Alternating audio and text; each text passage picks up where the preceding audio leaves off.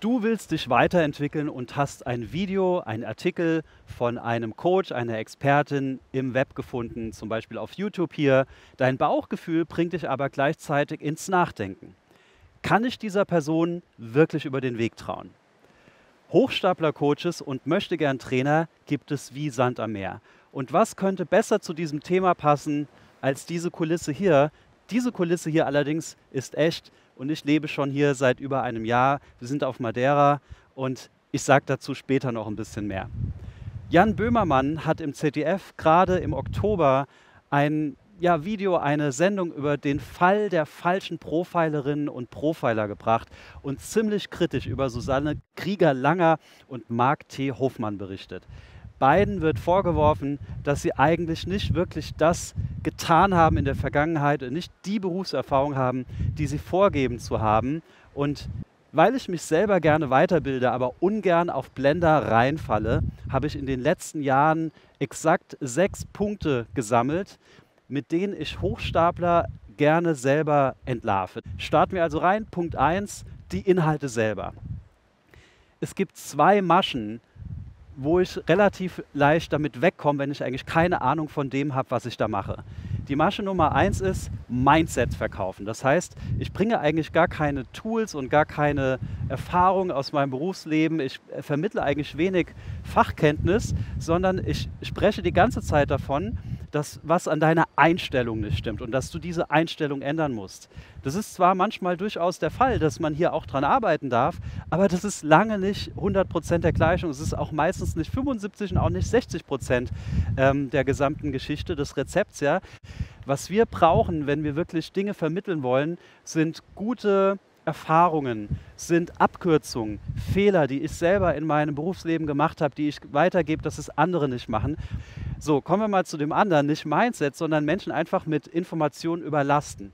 Ich war auch schon in Online-Trainings, wo ich gemerkt habe, die Videos hier drin, das ist so viel, das sind hier 250 Videos und jedes Video geht 2,5 Stunden und die sind so komplex, die Videos, und didaktisch so schlecht gemacht, ich werde hier nie durchkommen. Also ich kann praktisch ein Leben lang hier dran arbeiten, aber bei jedem Video habe ich auch das Gefühl, ich lerne nicht wirklich was. Das heißt, ich überlaste die Leute mit Inhalten, didaktisch ist es überhaupt nicht aufbereitet und es wird am besten jeden Tag ein weiteres Video eingestellt. Wird besonders bei Hard-Skill-Themen benutzt, also in Investitionen, in Aktien, Personal Finance oder so, da habe ich das auch schon ganz konkret gesehen. Beides ist gefährlich. Punkt 2, Statussymbole. 3 Dinge fallen mir immer wieder auf. Der Lamborghini, das große Auto der Porsche, das ist einfach was, wo Scammer wissen, die meisten Menschen nehmen ein großes Auto als Beweis dafür, dass du es geschafft hast. Es gibt sogar tatsächlich Experten, ich will auch da wieder niemand nennen, da steht der Lamborghini original am Set hinter ihm. Das heißt, er filmt in seiner Garage und sein Lamborghini steht hinter ihm. 2. Punkt, eine dicke Uhr, Accessoires. Ich habe mal hier meine Seiko mitgebracht. Das ist eine Seiko-Uhr für 200 €, aber so ähnlich sehen auch diese Rolex-Uhren aus. Deswegen habe ich die heute mal ausgewählt. Und da wird dann eine Rolex gemietet oder einfach eine unechte angezogen und das Video wird dann so geshootet. Ja? Vielleicht fällt dir jetzt jemand ein, der immer so seine YouTube-Werbevideos shootet. Ich sage jetzt mal nicht mehr dazu. Es gibt einfach viele Fake-Experten, die mit irgendwelchen dicken Schmuckaccessoires und Uhren versuchen aufzufallen. Da wird dann noch ein Flügel eingeblendet, an dem die Person spielt. Ich hatte auch das Gefühl, er spielt da gar nicht wirklich dran, aber auch okay. Mehr sage ich dazu nicht. Also Luxusgüter am Körper oder ganz typisch die Luxuswohnung. Viele Online-Marketer nutzen das zum Beispiel. Diese Ferienwohnungen werden über Airbnb angemietet. Innerhalb von 4 Tagen wird so viel Material geshootet, wie nur irgendwie möglich und es dann über Monate rausgehauen. Wenn dir auffällt, dass jemand in so einer Luxusumgebung über viele Monate oder vielleicht über mehrere Jahre scheinbar auch nicht altert, also ich werde ja älter, ja? Wenn ihr mich in YouTube seht, werdet ihr merken, ich kriege eine Falte mehr oder habe ein graues Haar mehr, was es auch immer ist. Und bei diesen Menschen hat man oft das Gefühl, der ist eigentlich immer gleich jung. Und das hat damit zu tun, dass sehr viel Material in einer Zeit geshootet wurde, als eben gerade diese Phase war, wo er diese Sachen gemietet hat. Ich habe auch schon tatsächlich Airbnb-Wohnungen gefunden bei Airbnb, wo ich dann gesehen habe, das ist die Wohnung, wo der oder die diese Videos gedreht hat. Was ist es nicht? Was bedeutet nicht unbedingt, dass jemand ein Fake-Experte oder ein Fake-Coach ist? Manchmal wird zum Beispiel behauptet, alles ist fake, wenn jemand ein kostenfreies E-Book anbietet. Das ist meiner Erfahrung nach überhaupt nicht der Fall. Ein kostenloses E-Book ist heute unter anderem eine Marketingnotwendigkeit, ja, damit man überhaupt mal Menschen erreicht. Und ich habe E-Books gelesen, kostenlose, die so extrem gut sind, wo ich sage, dieses Buch, das hat $1 gekostet als E-Book oder war sogar kostenfrei. Auf dieses Buch habe ich in meinem Beruf, darauf habe ich jahrelang gewartet. Und das hat mir so weitergeholfen. Das sind die Bücher, wo du sagst, stimmt, sollte ich ausprobieren. Dann probierst du es aus, es funktioniert, du arbeitest daran und du merkst, das war ein sehr guter Tipp oder das war ein sehr guter Prozess oder so. Wenn jemand zum Beispiel Bücher verschickt, wo du nur das Porto bezahlst, Beispiel Peter Beer, Christian Bischoff, das machen alle, weil das eine Marketingnotwendigkeit heute ist, Menschen überhaupt mal zu zeigen, hey, meine Inhalte sind wirklich lesenswert, das ist wirklich gut, ich gebe mir Mühe. Und an diesen Inhalten könnt ihr auch schauen, ob das Dinge sind, wo ihr das Gefühl habt, da ist auch was dahinter, das ist nicht schlecht, ja. Und dann kann man sich auch überlegen, ob man vielleicht da einen Kurs macht, okay? Nummer 3, fehlende Spuren im Leben dieses Experten. Ist es eigentlich ein richtiger Beruf, die diese Person vorgibt zu haben? Beispiel Profiler. Ich nenne jetzt wieder keine Namen, habe ich schon. Ja? Profiler ist einfach keine geschützte Berufsbezeichnung und so kann sich eben jeder Profiler nennen. Ich bin auch Profiler, setze mich manchmal ins Internet und suche nach was, ja, und sobald ich versuche, einen falschen Experten zu entlarven, bin ich auch Profiler. So. Die Bezeichnung dafür wäre eigentlich Fallanalytiker. Ja, Fallanalytiker bei der Polizei oder bei den Behörden, das ist eine lange, lange Ausbildung. Und wie langweilig hört sich denn Fallanalytiker an? Da geht doch keiner mit raus. Wie finde ich überhaupt raus, ob jemand Erfahrung hat? Bei zum Beispiel in Investmentthemen kann man schauen, war denn jemand wirklich Börsenhändler? Dazu gibt es einen Eintrag, ja, oder ich kann das abfragen. War ich zum Beispiel wirklich Trainer? Oder ich sage ja auch oft, dass ich schon in meinem Beruf vorher, als ich in der Public Relations Industrie gearbeitet habe, Trainings gehalten habe.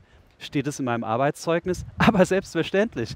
Wenn mich jemand danach fragt, ob ich mein Arbeitszeugnis mal kopieren möchte und ihm schicken möchte, aber selbstverständlich. Ist doch kein Problem. Das heißt, das sind so Dinge, ganz einfach, wenn ich den Trainer oder die Expertin danach frage, sollte es immer eine Selbstverständlichkeit sein, dieses Zertifikat, das Arbeitszeugnis oder was es auch immer ist, einfach eine Kopie davon zu bekommen und es so nachzuweisen. Kein Problem.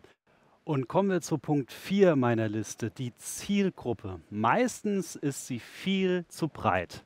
Das, was da gesagt wird in der Werbung oder auch in YouTube-Videos von selbsternannten Experten oder Hochstaplern, ist meist sowas wie, bist du Coach, Trainer oder Berater?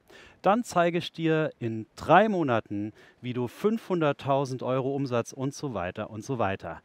Mal ganz ehrlich, Coach, Trainer, Berater, das sind 3 völlig unterschiedliche Berufsfelder.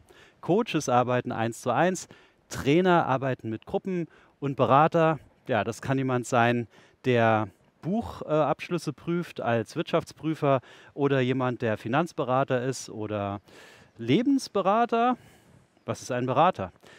Also dieses Gehen auf eine breite Zielgruppe, möglichst viele Menschen, zeigt mir immer wieder, dass jemand einfach selber nicht genau weiß, wen möchte ich eigentlich ansprechen, da er selbst keine Spezialisierung hat. Und auffällig ist in Verbindung genau damit oft das Leistungsversprechen. Es wird erklärt, dass ich in kürzester Zeit extrem viel erreichen kann und zwar mit sehr wenig Aufwand.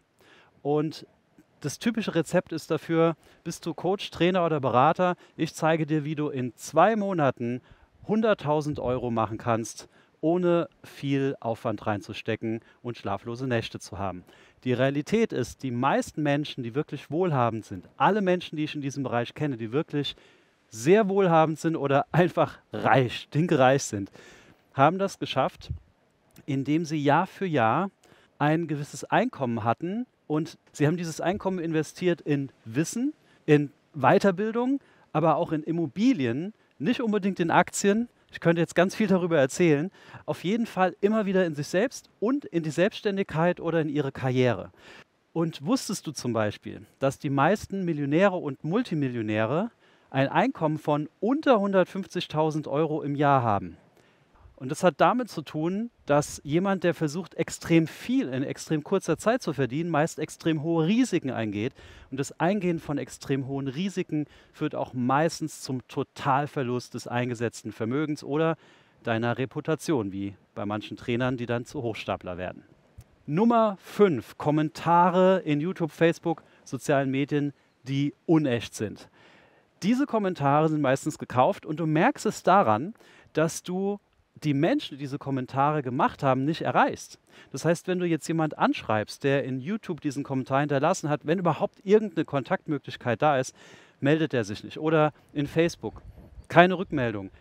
Die AGB der sozialen Medien, Facebook, welche auch immer, Xing, LinkedIn, verbieten regelmäßig die Nutzung von diesen gekauften oder selbst erstellten Bewertungen. Das heißt, du verstößt gegen die AGB des Betreibers. Und Wettbewerbsrecht. Wenn du etwas bringst, was unecht ist, dann kann dein Wettbewerber, also zum Beispiel ich, dich dafür vor Gericht in Anspruch nehmen. Bevor wir zum Punkt 6 kommen, den ich extrem wichtig finde, wie bin ich aber auf das Thema hier gekommen? Ich lebe seit über einem Jahr hier auf Madeira, also Portugal.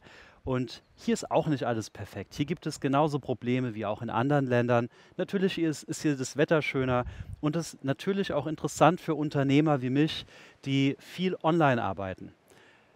Allerdings zieht die Insel auch viele Lebenskünstler an. Menschen, die sich durchmogeln, nichts Schlimmes. Was mich aber stört, ist, wenn jemand einfach fake ist. Wenn jemand so tut, als würde hier leben. Zum Beispiel gibt es viele, die behaupten, sie würden hier leben. In Wirklichkeit sind sie einfach in einem Hotel eingemietet und nach 2 Monaten sind sie auch wieder weg.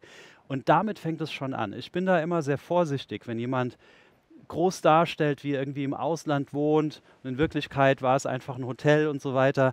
Und das ist ja an sich noch nichts Schlimmes oder Kriminelles und auch noch nichts Hochstaplerisches. Aber so kam ich auf die Idee, dieses Video hier zu machen, denn es gibt von denen ein paar, die dann behaupten, ich bin Coach. Wenn man aber fragt, wie viel Prozent deines Einkommens macht denn Coaching aus? Ich frage ja schon gar nicht, kannst du davon leben? Darf man ja schon gar nicht. Dann kommt meistens nichts oder ja, so 10, eher so 3%. Also ehrlich gesagt habe ich die letzten paar Monate jetzt ja gar nicht gecoacht.